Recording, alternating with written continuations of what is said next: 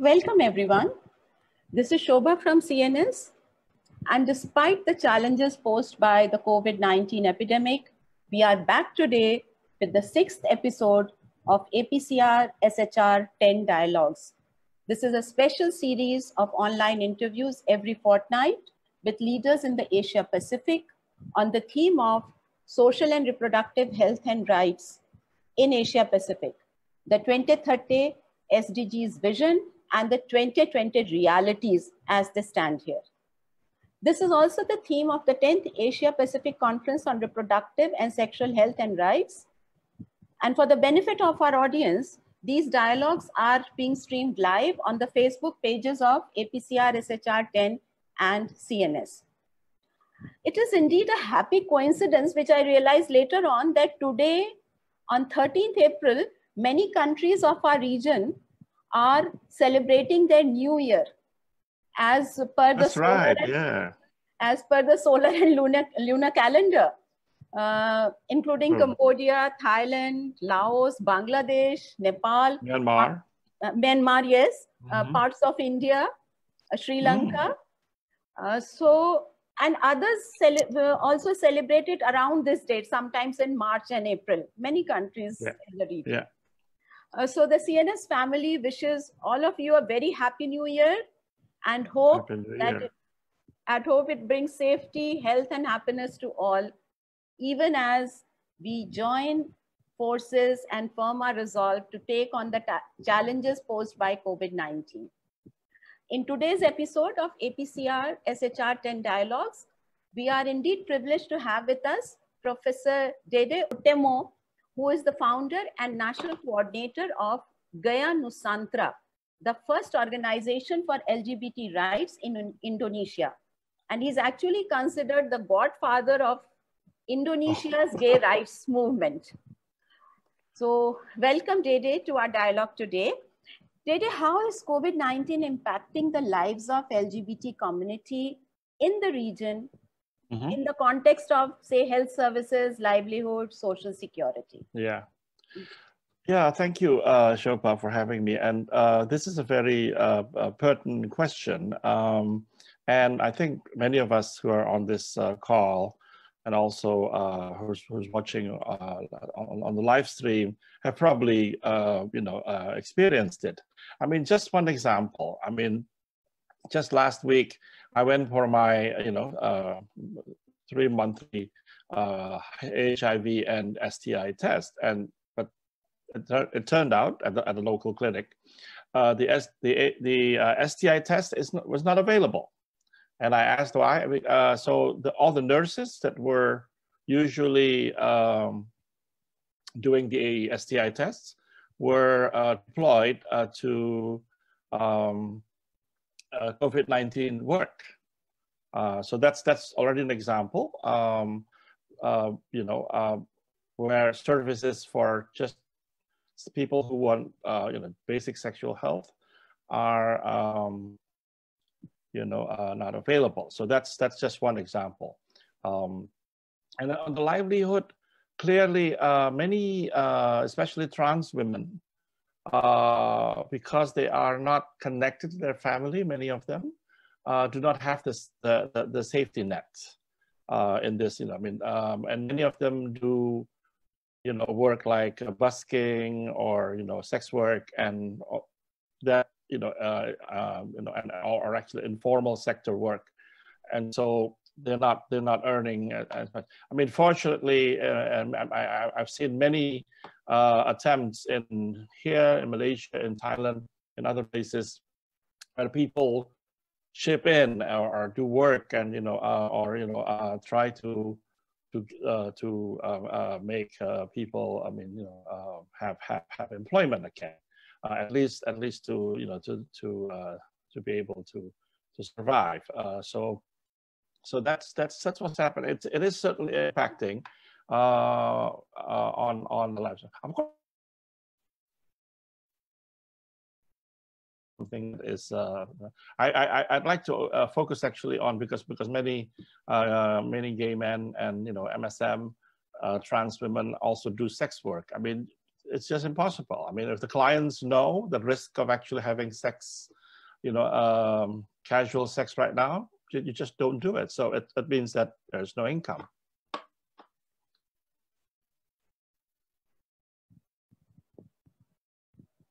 Yeah, Shobha, back to you. Okay. Sorry. Yes. That's okay. Yeah, you are very right, Dédé, because the general health services are being impaired. All of us have felt that, and we feel scared to fall ill with any illness because most of the hospitals, as you said, they have, and rightly so, they are dealing with the COVID-19 patients. COVID-19 apart, Dédé, where are we in the Asia Pacific region in terms of SRHR for the LGBT populations? What are the 2020 realities in comparison to the 2030 SDG goals? I think I'm afraid we're short of that goal. We have to actually look at different populations, in terms of services for HIV. I just mentioned STI is not available. So for HIV, it's still available, but it's impacted, this stigma is still there. People are still reluctant to turn up at clinics. So that's still happening right now.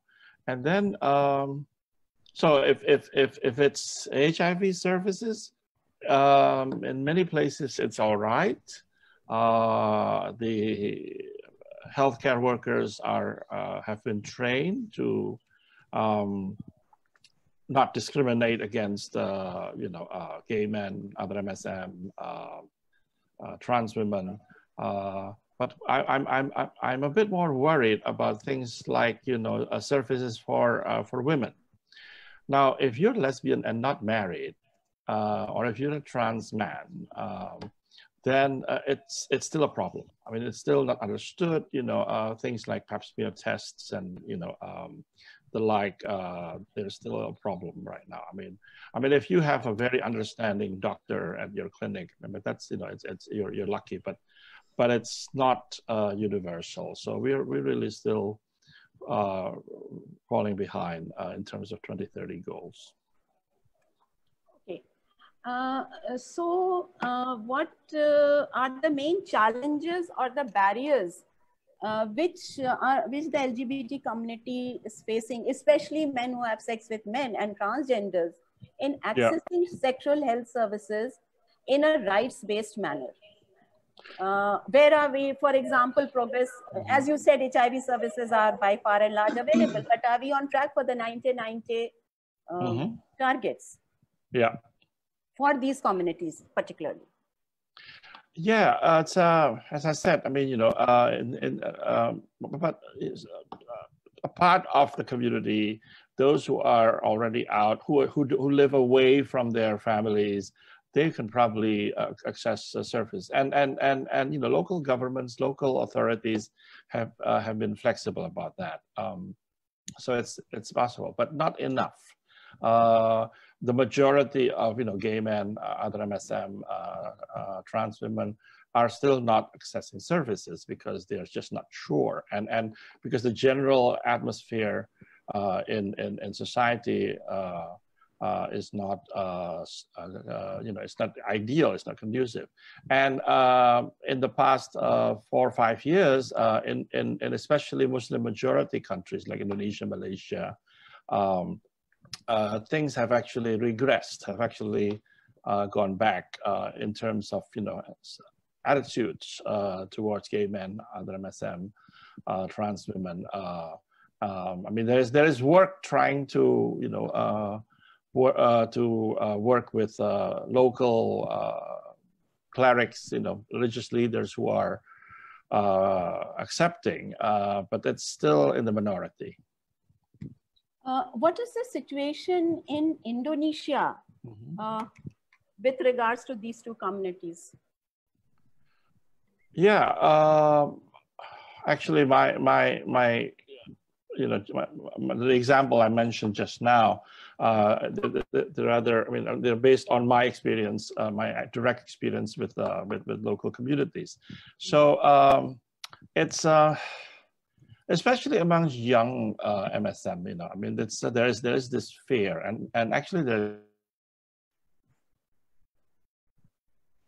ignorance, because they don't learn about, you know, HIV, STIs, and other sexual health matters until they already have some kind of symptoms, and you know, sometimes it's not too late. They can still get medication, but sometimes it is too late. Are discriminatory laws and policies being addressed in the region?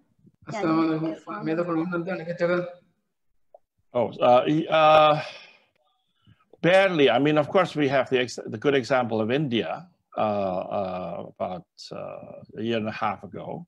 But other than that, I mean, we just had the disappointing verdict of the Singapore Supreme Court, which basically just refused to change the Section 377A. So there's not much happening, I mean, in the region. I mean, there is a few sparkles, like, you know, marriage equality in Taiwan, possibly, you know, registered partnership in Thailand. But generally speaking, it's still the same old story. So in fact, you have taken up some examples, because my next question was around any best practice examples you would like to share, or some countries doing better than the others. So I would like you to elaborate a little more on that. So those who are not following those examples, they get some. I mean, the India example, I mean, I noticed from the names, there are many people from India here, so that you can also share later. It's amazing. Once, you know, Section 377 of the Indian Penal Code was, you know, what is it, taken off, you know, from the books, things change. You know, I mean, media could do something without any threat. I mean, the threat may not be real, but it's there. So it is. I think people have been saying it's true that if you change the law towards something that is more accepting of sexual minorities, then so, you know, other social matters also kind of follow. So that's as an example. I mean, the other best practices, of course, Taiwan with marriage equality. Now, obviously, I mean, you know, clearly these two examples are the results of like hard work for years. We know the Indian example. You know, people have been lawyers. People have worked on it for a decade at least, and in Taiwan also they had to do that. And it's a lot of. But I guess, you know, I mean to be optimistic, the atmosphere is getting right. I think that you know, at least in the communities, they know about these things. The young people now, young MSM, young gay men, young trans women, they are aware of other countries. Now, unfortunately, the governments are not. You know, but I don't know. I guess we have to wait until younger people, you know, enter the government, and hopefully have the courage to change things towards the better. Okay, and provided they enter the government at a young age and not. That too. Yeah. It's tricky. I mean, I've been accused of being too optimistic, so I take that. I mean, you should take it with a large grain of salt. But still, we would like you to spell out certain steps which need to be taken at the government level, at the level of society. And society is more possible. I mean, especially the local society. I think the example from the Philippines shows that if you cannot address central, you know, national government, you do it at the municipalities. Yeah. So that's one example. In some places, like in my own country, in Indonesia, the government doesn't want to hear I mean, I guess we are still okay. They're not physically harassing us. But that's, we just wait. We just wait until, as I said, the next batch of politicians hopefully will be more understanding. I mean, from time to time you have this one, maverick politician who dares to actually be different. And even in the context of Indonesia, even in the context of Singapore, there's always, usually somebody who's already retired, so they've got nothing to lose. So don't dismiss older people. No, not at all. No, of course, yeah.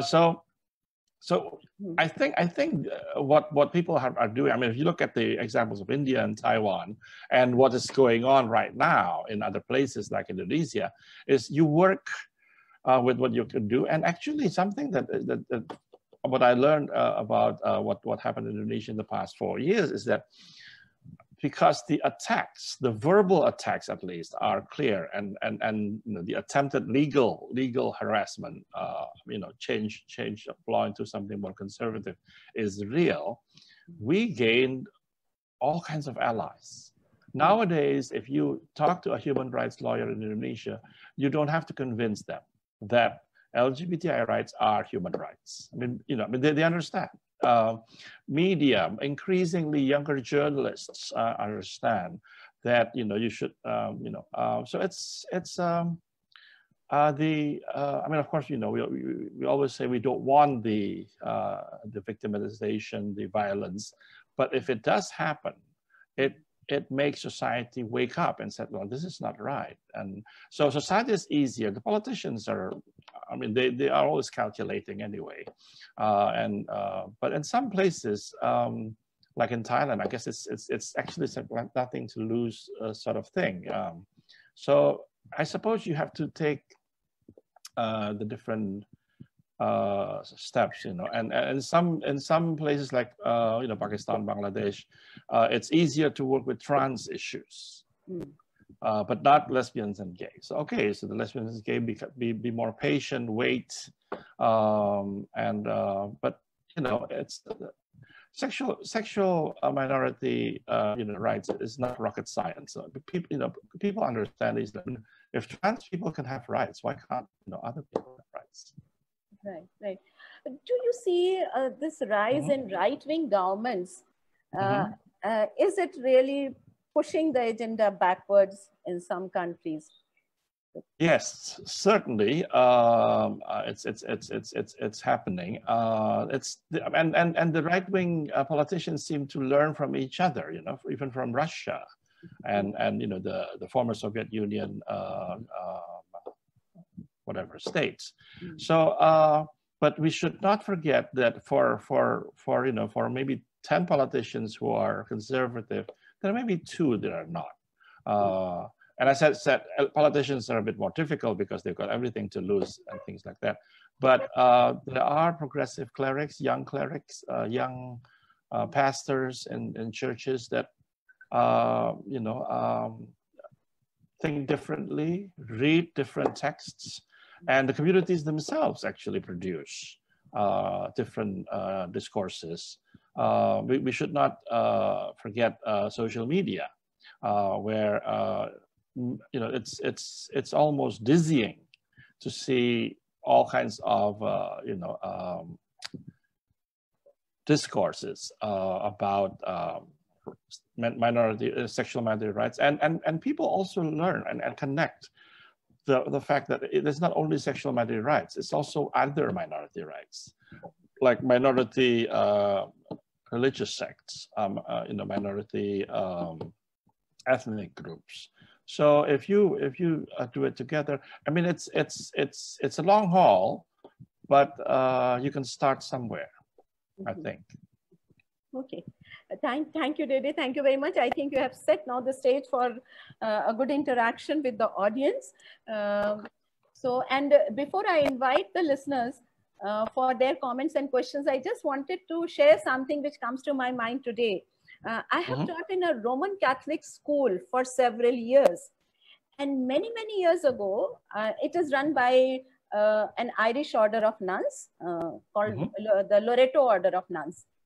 And several years ago, I had spoken to the Mother General, like she was the head of all the Loreto institutions all over the world. And she had done pioneering work for HIV control in Africa. And on the issue of LGBTI, I was a little skeptical on asking her, she being a Roman Catholic.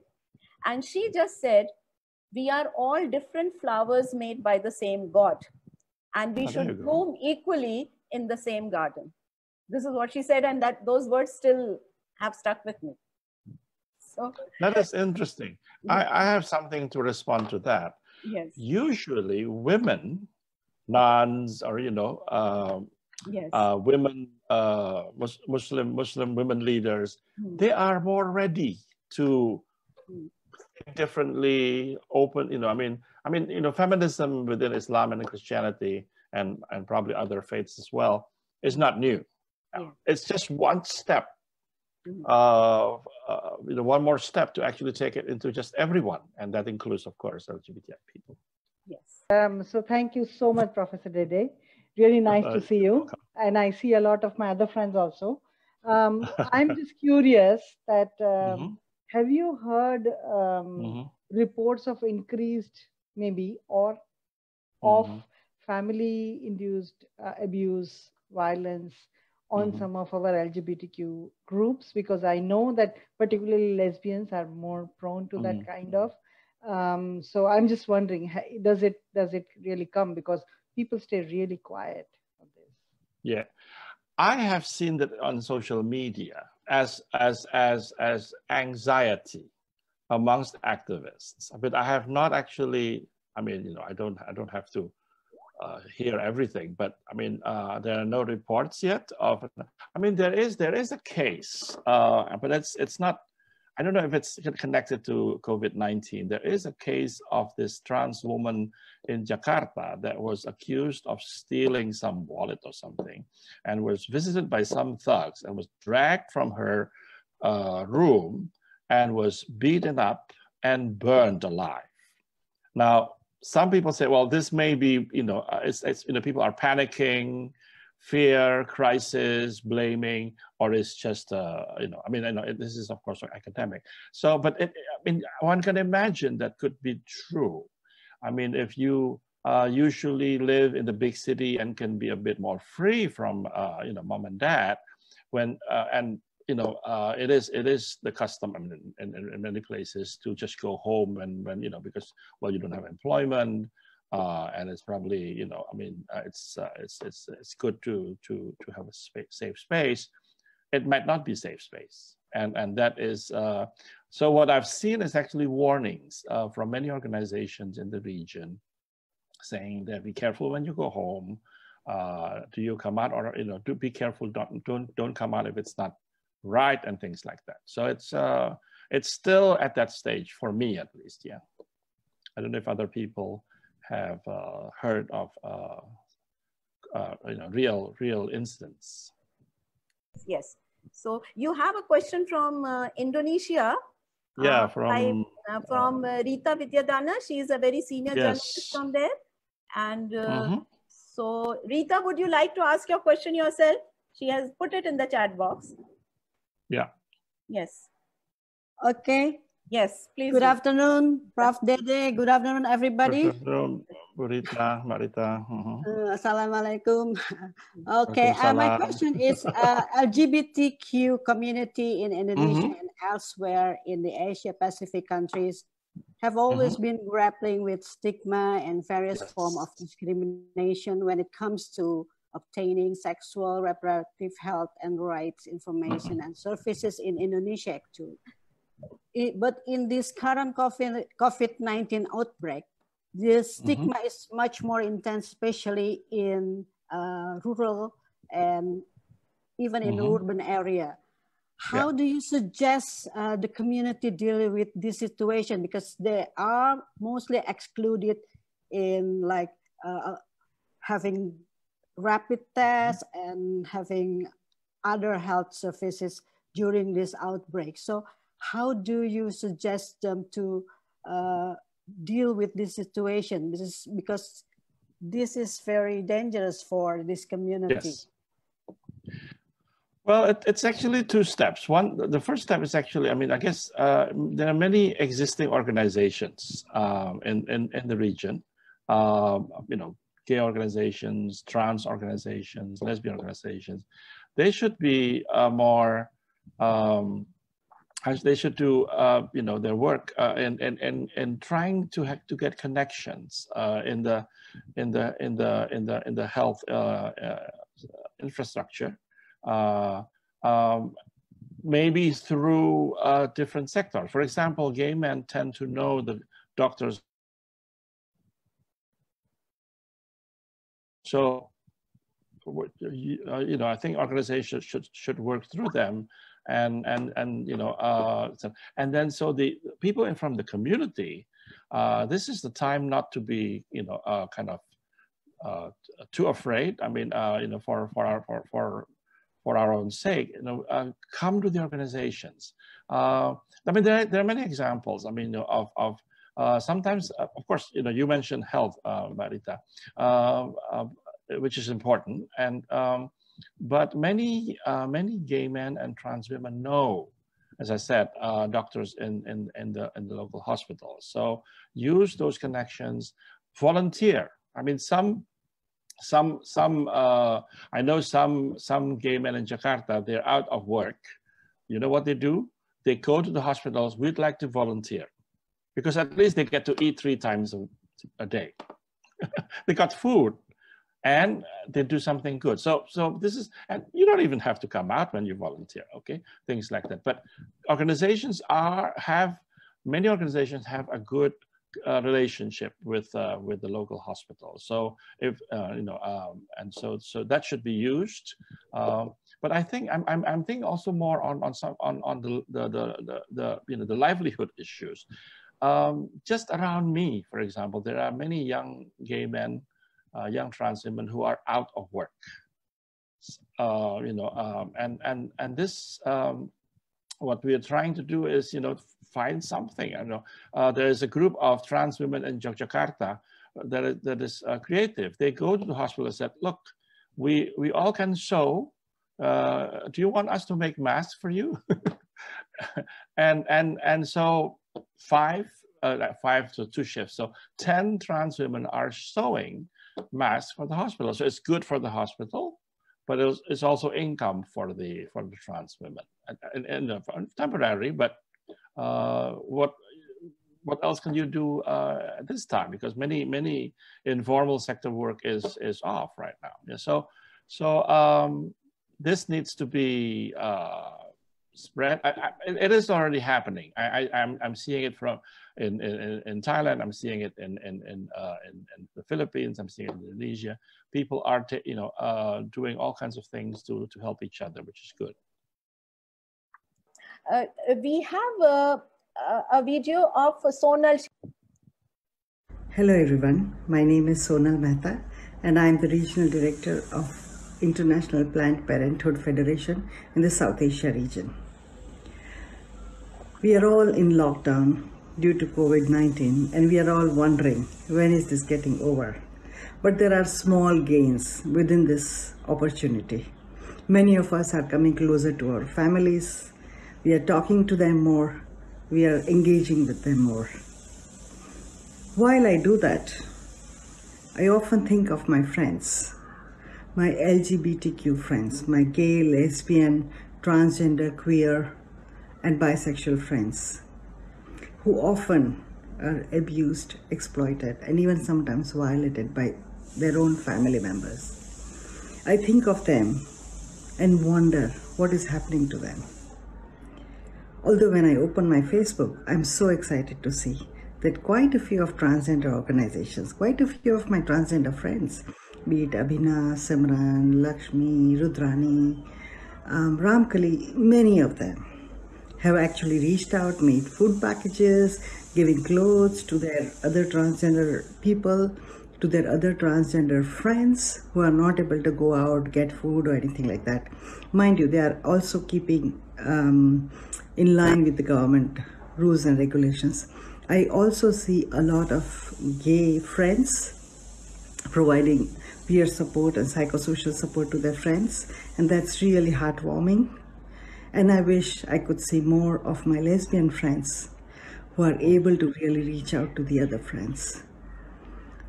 The group that I really am concerned most about is our lesbian friends, because often we hear that they are the people who get exploited when they are more confided in this kind of situation. I really hope that all friends are able to get their own freedom, their own expression, and their own warmth. In the time of COVID, while it is extremely important to keep lockdown and to make sure that COVID doesn't spread, it is also important to think about sexual reproductive health, to think about mental health, and to think about well-being overall. While we all think about our own well-being, I really hope and wish that we don't forget our gay, lesbian, transgender, and queer friends. All of us stay safe and take care. Thank you. Amen. Thank you. Yeah. I would like Arif Jafar is there with us, I think. Oh, Arif, yeah. Hi, Arif. Yes. So, Arif, would you like to say something? And before that, for the benefit of our audience, Arif is founder of Bharosa Trust and has been member of NAS Foundation for years. And he has dedicated his life to fighting for human rights for LGBT communities in India and abroad. And we cannot forget when he faced a 47 days prison term due to criminalization of MSM activities at that time. So welcome, Arif, and please share your thoughts. Hello, Arif. Hello. Hello, everybody. Hello, Sonal. It is nice to see you, Sonal and Dédé, after such a long time, and also Shobha. Yes, hi. Yes, we are in a difficult situation these days. We have been trying to help reach out to the community members in the cities of Lucknow, Sitapur, Lakhimpur, Shravasti, Balrampur, Kasganj. And we are trying our best to distribute some rations and give some cash money for daily usage. Things are tough in UP because of all the government regulations. We have been trying to sneak down because in Lucknow especially, they have given an order that whatever rations has to be distributed, it has to be done through the government agency. And NGOs are not supposed to do it directly. But though we are following the government orders and regulations, we know that it is difficult for government agencies to reach to the LGBT members. So we are doing from one-to-one, on one-to-one basis, and not making a gathering. So, but yeah, it is difficult. It is really difficult. But it has been good response in rural areas where Balrampur and supposedly there are going to be some stricter measures in Lucknow from tomorrow onwards after this lockdown, because Lucknow with the 29 corona patients, it is a red area, marked as a red area. So, but we are still trying to reach out to all the community members through WhatsApp and through mobile, and trying to help as much as we can. Okay. Thank you, Arif. And we are happy to have with us Roy Wadia, Regional Communications Advisor at UNFPA, Asia Pacific Regional Office in Bangkok. No, I mean, you've all said pretty much what I feel. This is a strange time for sure. And we don't know how long it will last. We hope, of course, it will be shorter, but all indications are that it will continue for a while. It's a chance to really reflect and connect and find ways to take our work forward in a much more strategic and much more compassionate way. Strategic because I think the world is seeing that unless you really address the needs of the most marginalized and the most vulnerable, we will not collectively be able to progress as a human race. And I know that sounds very cliched, but I'm seeing this being voiced in so many different ways across so many platforms. You see it in editorials and all the key publications. You see it being voiced by NGOs, by the UN, ordinary people. There are so many Facebook groups and things that are sprouting up called viral kindness, you know. So I think it's a good time to really take all that we've been doing and find a way to make it come together, and then post-pandemic what? Of course, the challenges will be huge because of the economic fallout of the pandemic. We're already seeing that key services in some areas are being sacrificed for other priority areas. For instance, in our own work, we work a lot with, for instance, you know, the midwives who are out there in the field, helping women and girls in the most horrible situations like Cox's Bazar, for instance.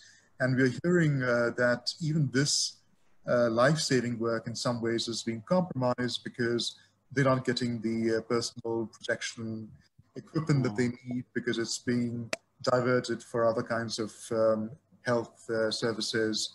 And I think in terms of the funding allocations as well for the kind of work that we do for the LGBTI communities and for sex workers, we may be challenged to get that going forward all the more. So we actively need to strategize on how will we position the work that we do and the constituencies that we serve all the more strategically and cleverly, and to put compassion at the heart of it, because I think that's the argument right now that has a very strong cachet.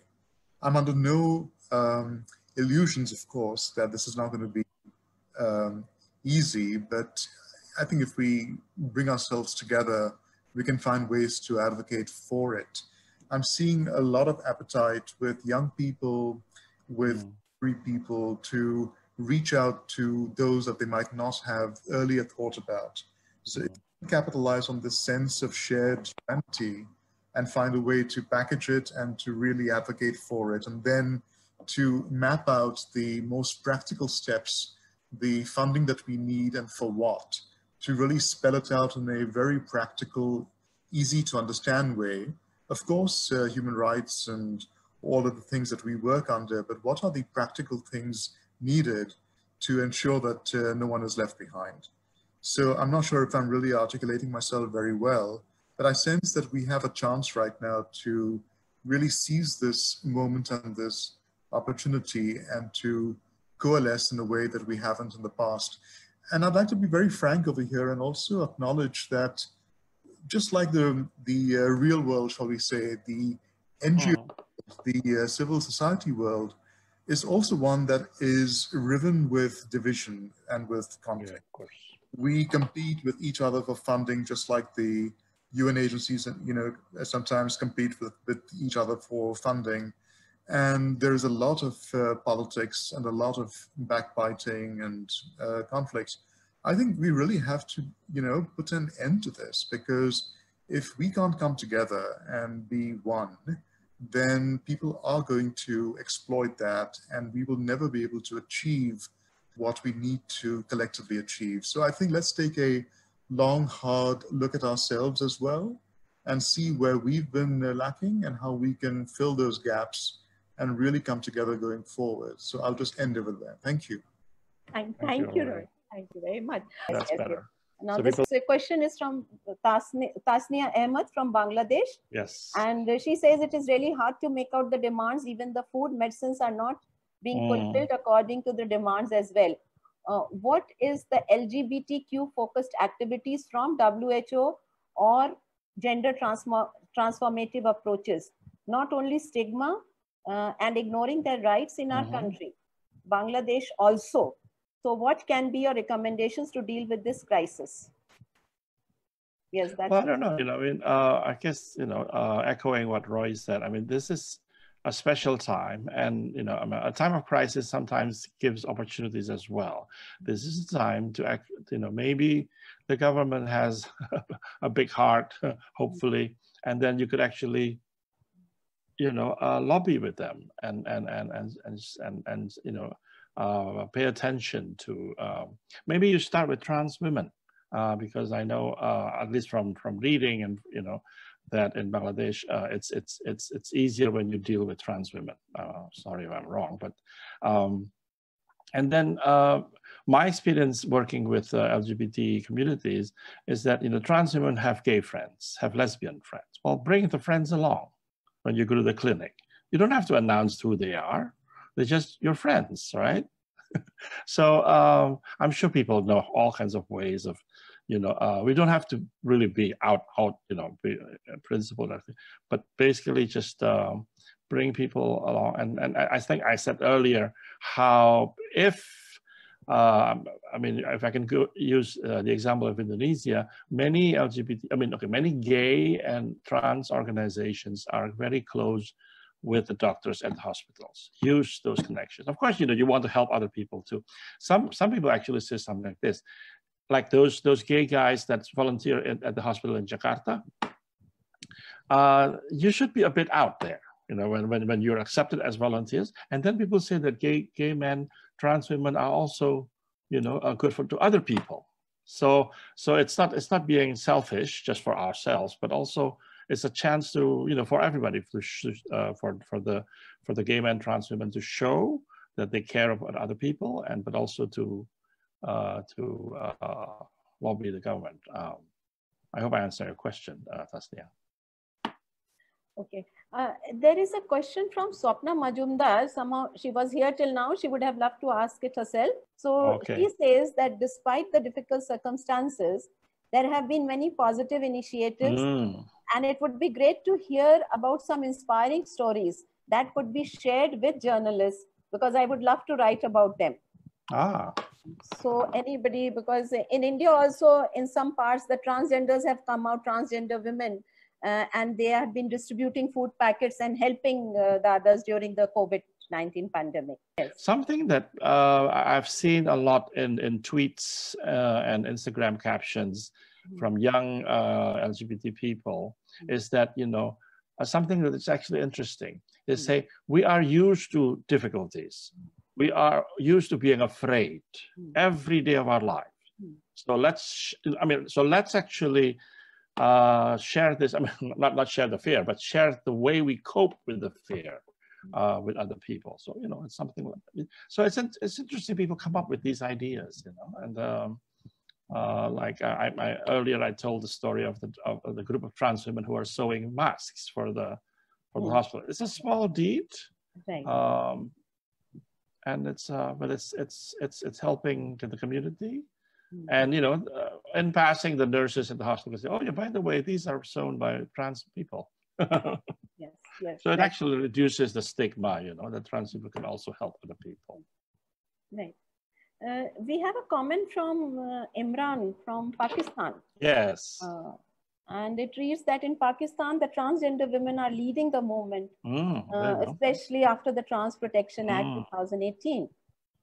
There are a lot of gaps still, but in the current situation, 96% transgender people and lost their source of earning, which is, I think, a world phenomenon elsewhere too. It's everywhere. Yeah. Yes, it's everywhere. And not only LGBT community, but others are also losing their jobs and they are without work. We have many workers in India, elsewhere, who are working in the informal sector, who have just been, who are just nowhere now. And they are suffering for basic things for livelihood.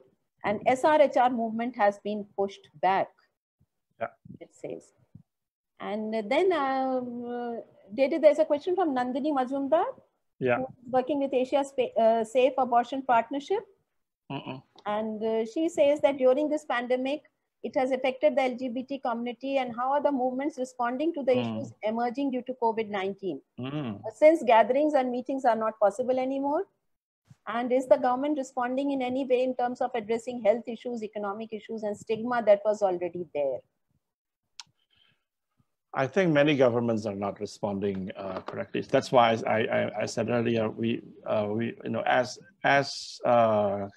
organizations, we could put pressure on the government to pay more attention, and then perhaps the sense of crisis will make them make exceptions, and doing work with LGBTQ community. So that's one way of doing it. Yes, gatherings are impossible, but I think LGBT especially young LGBT people are used to communicate, connecting virtually, and so that needs to be utilized. Yeah, and then come with creative ideas about those things. So it's. We have a question, Dede, from Vic Salas, I think. Yeah, hi, Vic. Yeah, yes. He wants to know if there are any ongoing efforts to document the impact of COVID on other health services, for example, routine services such as immunization for children, HIV diagnosis and treatment services, and transgender-specific health services. Yeah, two things. Huh? Yes. As far as I know, people are aware of the effect on services. I mean, in different countries. I'm not sure if it's being documented. I haven't seen any, published work. But maybe people are still, in the process of writing. Perhaps. Process of writing, or document. But it's actually a good idea. It just. It comes to people's mind immediately. Now, transgender specific services, I'm not sure. I mean, is there anybody from Thailand who knows about the Tangerine Clinic in Bangkok? That's one trans-specific service that I know. And what does it mean? And yeah, I guess there's nobody. I mean, but something for me to find out certainly. Then we have a comment from Karmi Kanila from Philippines. Karmi, would you like to ask or speak yourself? Good afternoon to everyone. Hello, Karmi. Yes, many thanks for calling out my name.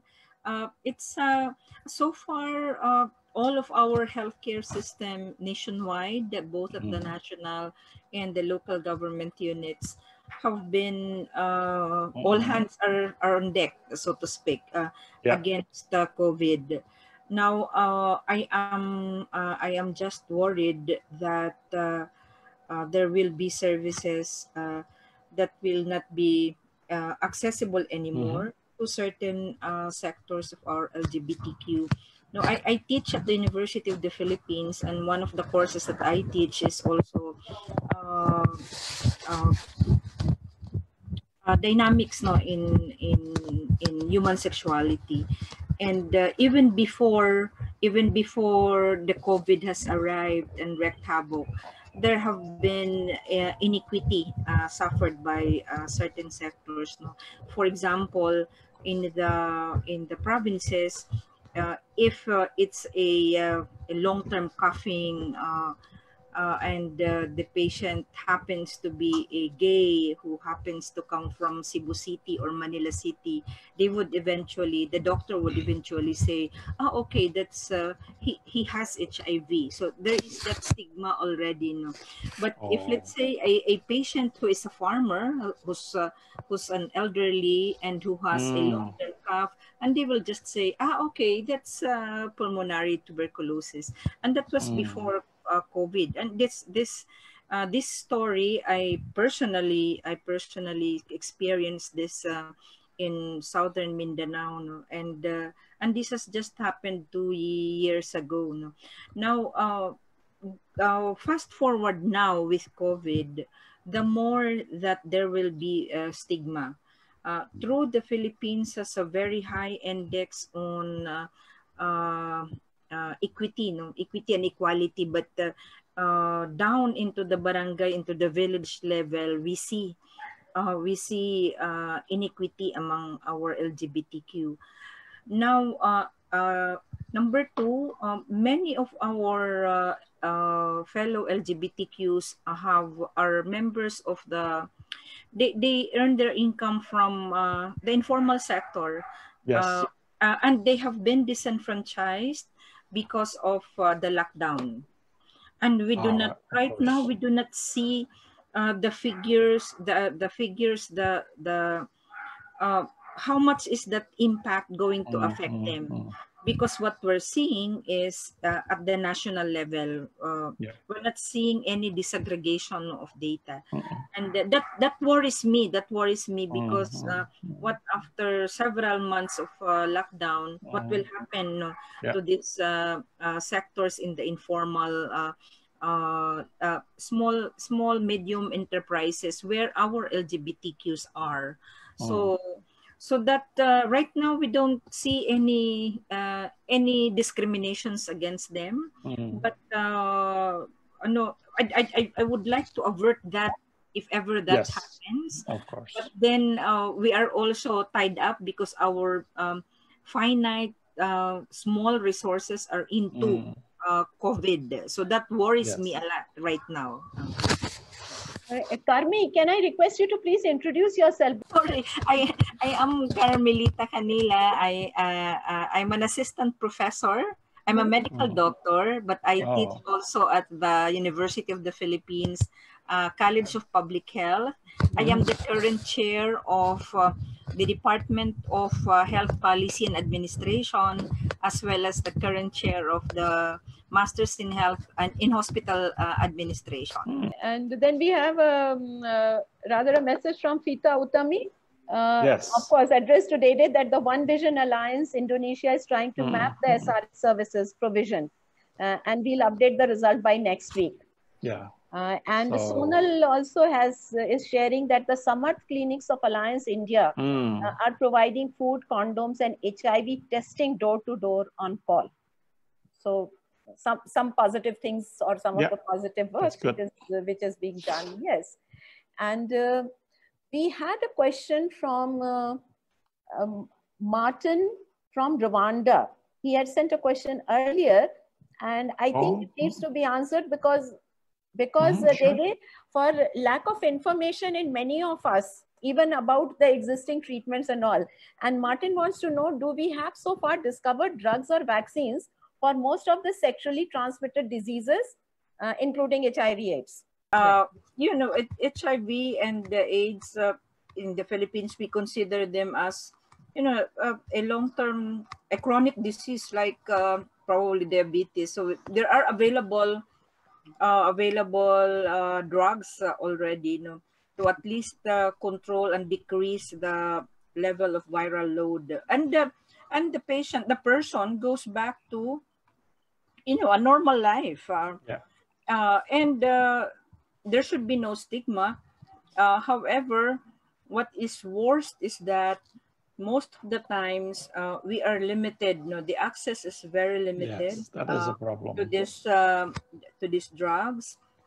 Either the government shoulders the cost of treatment, and in that case, that's the way in the Philippines as well.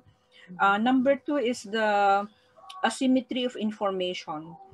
So the information does not reach, you know, to down to the community level, to the individual level. So those who are better informed usually gets the treatment for free. And number three, health workers always have this, even if we try, we deny it, health workers always have this biases against people with HIV. We still encounter that even in our fields. That's because they don't know anything about the disease. They lack information about transmission, etc. So they limit the provision of services. So I think that's worrisome. That's even worse than having a lack of vaccine against certain diseases. For example, in one of our biggest hospitals at the national level, usually they would like to know if the medical doctor, who's a surgeon, they would like to know if the medical doctor has HIV or not. And we think that, no, you don't have to this information is unnecessary because we all know that the transmission is this. So I think that's these are the things that prohibit the full provision of services to our patients with HIV, and rather than the lack of vaccine. Anyway, Okay, thank you. We have a comment from Ika Nindyas of Indonesia. So, hi everyone, my name is Ika and I'm coming from Pilar Youth Center, IPPA Central Java. And yeah, actually, I've seen several crowdfunding campaigns on social media, and not only on several cities, but also spreading all around Indonesia. And I hope that crowdfunding campaign really distributed to all the impacted LGBTQ communities, not only several people that join on the communities. Because when I talk about this with my friends in Semarang, Indonesia, we don't really know about the condition of the LGBTQ in our city, but the government said that they already have a list of people that they need to cover, but I don't really know whether they consider about the LGBTQ or not. But that's a good thing that people all around the world is talking about and taking forward for the crowdfunding campaign. Thank you, everyone. Thank you. Thank you, Ika. And I just wanted to share that Ika comes from an organization which has a very interesting name called GUSO, Get Up and Speak Out. So, which is what we all need to do. Yes. And Dédé, we would like some take-home message from you. Well, I think, as I said earlier, crises tend to make us think about opportunities, which is a good thing. So be creative, think of what you can do things small if necessary. You don't have to cover all the world or all the province. If you can help, like young people in your neighborhood get employment, think of, so this is where you think out of the box. Since sometimes staying at home, makes you think of things that you didn't think about because you're too busy, going about. So be creative, think of doing things, and as Roy said, this is going to be a long time. Even if the pandemic kind of subsides, we still have to be careful, and so we need people still need to survive. And Ika mentioned crowdfunding. Yes, we need to do that, but open yourselves to people, and they will probably come to you. Thank you, Dédé. And one last attempt to bring in Dr. Jana. Dr. Jana, if you could please unmute yourself, and we are really very keen to listen to you. So, yes, I think. Yes. Finally. Thank you. Finally. Hello. Patience does pay. So. Invite us and to be with you and to share our experience, particularly in the red light districts, what sex work present facing one of the hardest, I think, challenge of its time. As lockdown has stopped movement of sex workers as well as clients in one hand. So they are still in the red light districts because most of them can't move as the declaration was quick and sudden. So they have to live in this place at the same time without any earning. How they can actually manage to have their 2 square meal a day is a big issue. So from Durbar Mahila Samanway Committee, the largest sex workers collective, who has been set up a sort of food disbursal centers, which is in operation since last 10 days. With the help of friends of Durbar, as well as other, I think, voluntary organization and institution like Ram Krishna Mission, like Bharat Sevashram, and many individuals, has donated to us to buy the basic necessities like rice, pulses, oil, vegetable oil, and so on and so forth. So that we have been providing to around 17,000 sex workers living in Calcutta in different red light districts.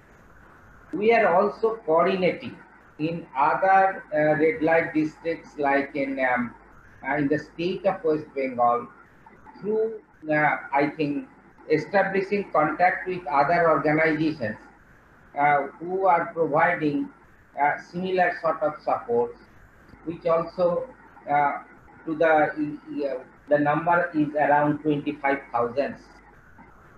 But we are now at a dire strait because having a plan to provide it till 15th of April, now we are facing that it has to be continued till 31st April. And that's the biggest challenge. I don't know where from we'll be able to manage this amount of food and other substances. That's one thing. Second thing, as we are suggesting all the sex workers not to entertain clans, even if they are coming close by, that has to be stopped for the time being. So we also have the same moral responsibility, at least everyone saying if I do not take any clients, then where from I will earn money? So that's another big problem. But so we are trying our level best to raise crowdfunding and so on and so forth. Secondly, in addition to that, what we started long before lockdown, even in the early part of March, we actually provided advisories to the sex workers through door-to-door visiting, then followed by we printed some leaflets and posters, and then through I think we did another campaign with the help of people actually moving with some tricycles and giving messages to the sex workers. So to large extent at this juncture, sex workers are quite aware of the disease.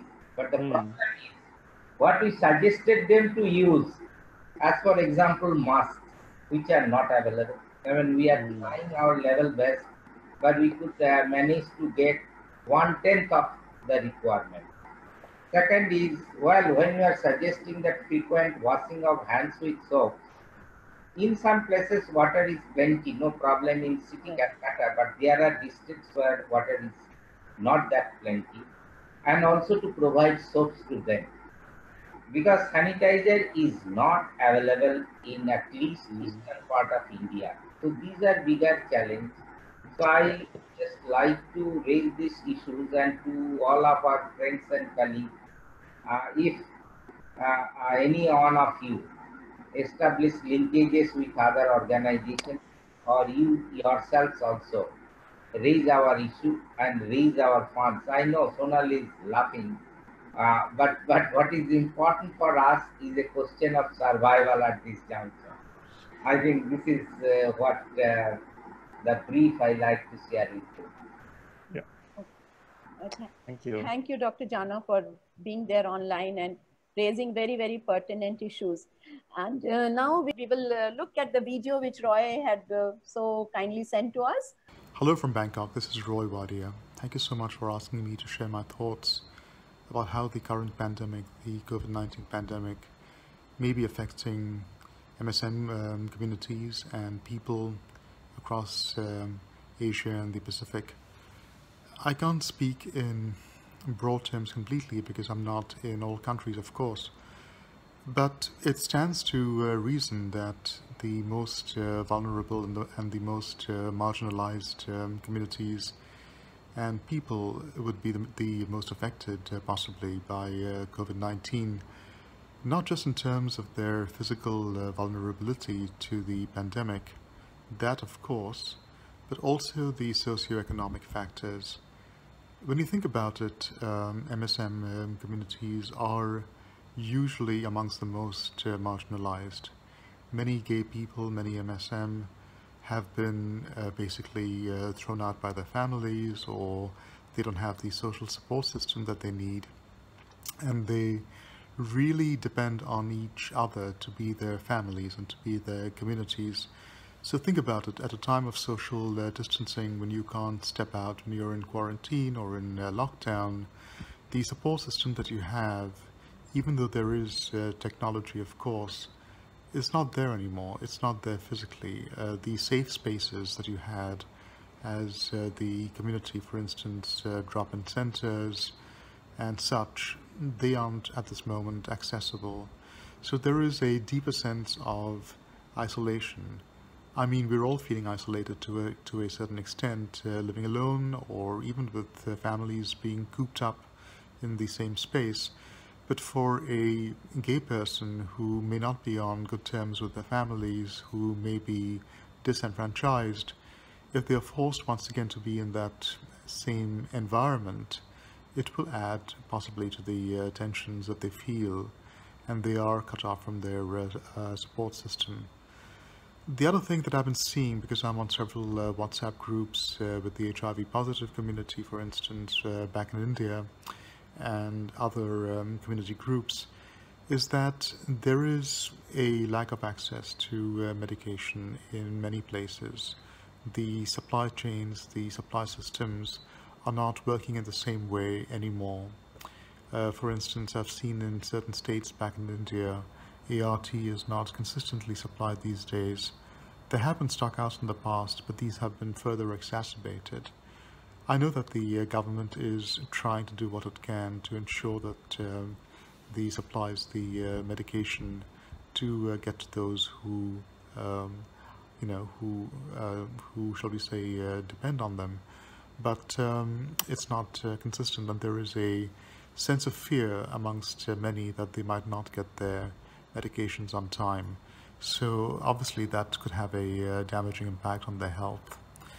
I think the important thing is that the pandemic is not just affecting, of course, MSM communities and the LGBTI communities. It's actually, this is something that's truly impacting the whole world. And I know it sounds a bit cliched, but this is a chance for us to take stock of who we are as people, who we are as, communities, societies, countries. And when we think about the SDGs, the Sustainable Development Goals that all countries have said that they will aspire to, the basic premise, the basic vision is to leave no one behind. And who is it that hasn't to be left behind? It's the most marginalized, and that includes the LGBTIQ communities, that includes people living with disabilities, that includes so many on the fringes, on the margins, indigenous people, and so many other groups that at the best of times, during so-called peacetime, are already at a considerable disadvantage. So think about them at this time of the pandemic and add that factor multiplied many more times. So in taking stock of where we are going as a human race, I think we need to really take stock of who it is that we are trying to reach and need to reach, and how will we reach them all the better going forward. So I see this as a real opportunity perhaps to take a long, hard look at ourselves as countries, societies, governments, the UN system, to ask ourselves whether we really made all the efforts we can to do all that we can to support and to reach the most marginalized, and that of course includes MSM. So that's a very broad question, that's a very big picture, but I think we need to ask ourselves that, because from that in question and the answers that it will hopefully bring forth, we can then chart the way forward. For the immediate future, let's not forget to put MSM and the LGBTIQ communities more broadly at, if not the heart, at least a co-equal heart of the development efforts that we are seeing at this time. There are so many people that we have to reach, women, girls, But let's not sacrifice one for the other. Let's make a concerted effort to truly reach everyone that has to be reached. And that includes the most practical things, like I said, supply chains for HIV medication. That includes making sure that the communities can stay in touch. And for that, of course, they have to take charge of their own lives in that way, because we do have the technology, we do have the connectivity. I've seen, for instance, from India and so many other places, that there are these online communities now that are doing what they can to connect and to be in touch. And that is truly encouraging.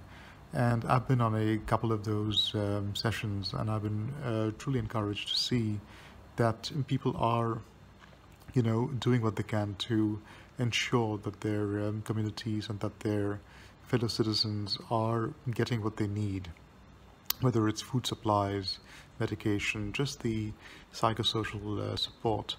So yeah, I would sort of end with that the sense of connection, the sense of being one really, is more accentuated than it's ever been, I think, in my living memory.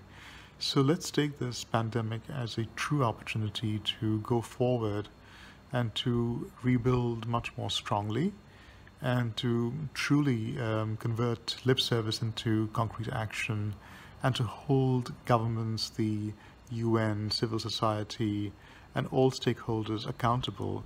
But of course, at the end of the day, we as MSM, LGBTIQ communities have to take charge of our own lives and our own destinies. And I think this has given us a chance to strategize all the more sharply in a much more focused way. So with that, I'll take a leave, and thank you for asking me to share my thoughts. Take care. Stay safe. Thank you, Roy. Thank you, Roy. And with this, we come to the end of the 6th episode of our APCR SRHR 10 Dialogues, in which we were in conversation with Professor Dédé Oetomo, the National Coordinator of GAYA NUSANTARA, the first organization for LGBT rights in Indonesia. I thank Dédé once again for being with us here today and making this dialogue possible despite his very, very busy schedule. And special thanks to all our esteemed audience for their active and meaningful participation. Thank you. APCR SRHR 10 Dialogues is a special series of fortnightly online interviews with leaders from the Asia-Pacific region on the theme of sexual and reproductive health and rights in Asia-Pacific region, 2030 SDGs vision, and the 2020 realities.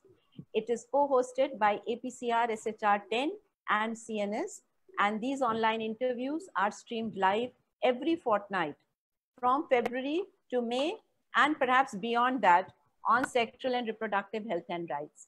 Thanks for listening, and stay tuned for the next episode.